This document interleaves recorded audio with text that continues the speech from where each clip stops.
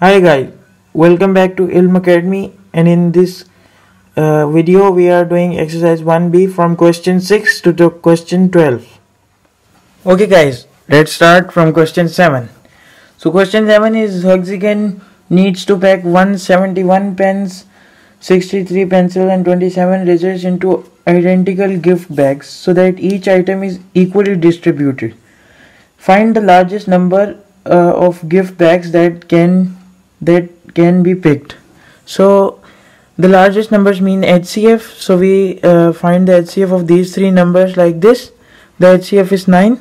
Then on the second part it said that the number of each item in a gift bag means we have to equally fit these numbers into gift bags. So we have to divide every of these pen, pencil and erasers with 9 that we got from HCF. So we divide 171 from 9, then 6 from 9, and then 63 from 9, and then 27 from 9 to get answer. These are the answers of second part. So guys, then there is the next question. Question 8. Question 8 is two race cars X and car Y are standing at point of 2 km track at the same time. Car X and car Y make one lap every 60 seconds and every 80 seconds respectively. How long in seconds it will take both cars to be back at the starting point at the same time? So how long means the LCM. So we will take the LCM of 60 seconds and 80 seconds, which is 240. So then there is a second part of question 8. How long in minutes it will take for the faster car to be lapped 5 laps ahead of a slower car? So we will multiply 5 into 240 seconds. Then we got 1200 seconds. So the answer is 20 minutes. It will take 20 minutes for the faster car to be 5 laps ahead of the slower car. Then guys, come to question 9, in which we have to explain whether it is true or false. So this A statement is, if 6 is the factor of a number, then 2 and 3 are also its factor. It's true because 6, 2 and 3 are also the whole numbers. So that's why it is true. And then come to the B part. If 2 and 3 are the factors of a number, then 6 is also a factor of that number. B part is also true because it is the opposite of A part. So basically it's true.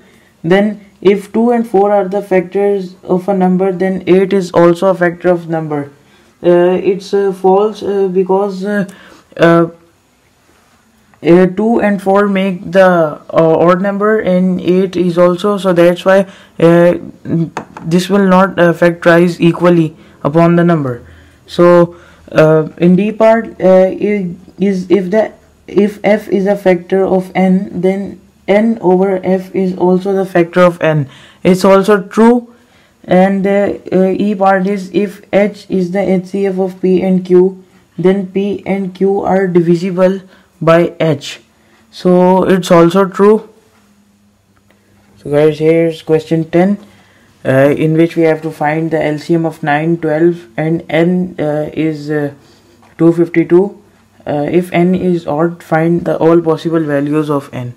So first we take the factors of 9, 12 and 252. These are the factors, and we have to choose the largest one from these. The largest one from these is first is 3 square into 7. So we take these are the possible values of n. 3 square into 7 is equals to 63. Now guys, come to question 11. The first statement of question 11 is, if 6 is a multiple of a number, then 12 is also a multiple of number, whether that it is true or not. So it's true because every number that 12 has is divisible by 6, so that's why it's true. But with the B part is, if 12 is a multiple of a number, 6 is also the it's not, because the 12 had the numbers which are not divisible by the numbers which is on the table of 6. That's why. C part is also true. If 18 is a multiple of a number, then 18 is divisible by that number. Okay, so it's obvious that the number which is multiple also divisible by this number. So then comes the D part. It's also true. If M is the LCM of P and Q, then M is divisible by P and Q. LCM is taken only when it is divisible by any number.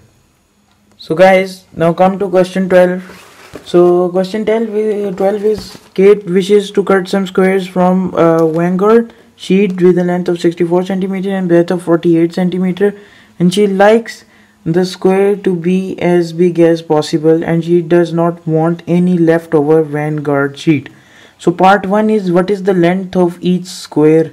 So to take length, we have to take the HCF of 64 cm and 48 cm. So the HCF is 2 raised power 4 is equal to 16. So length of each square is 16. Second part of question 12, she said that how many squares can she cut together. So the answer we got 16 from HCF. We will divide on both lengths. We will divide this by 64 and also 48. So the answer will be multiplied together and it is equals to 12.